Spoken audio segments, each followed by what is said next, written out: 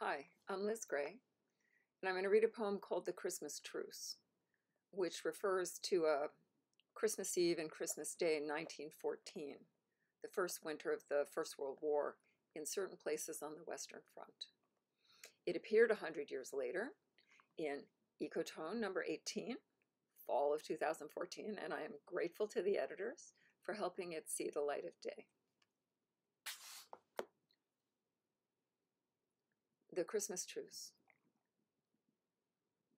That one time in December 1914, the goddess came to the place of hell, and just by seeing her, the hell laborers delayed their torture work, and sentient beings on both sides, all of us, were instantly freed from anger and the results of anger, such as the suffering of rain and cold, hailstorms and broken sandbags, and being pulled apart and chopped up. The burning ground became lapis lazuli, and the hungry ghosts were sated. The animals no longer suffered.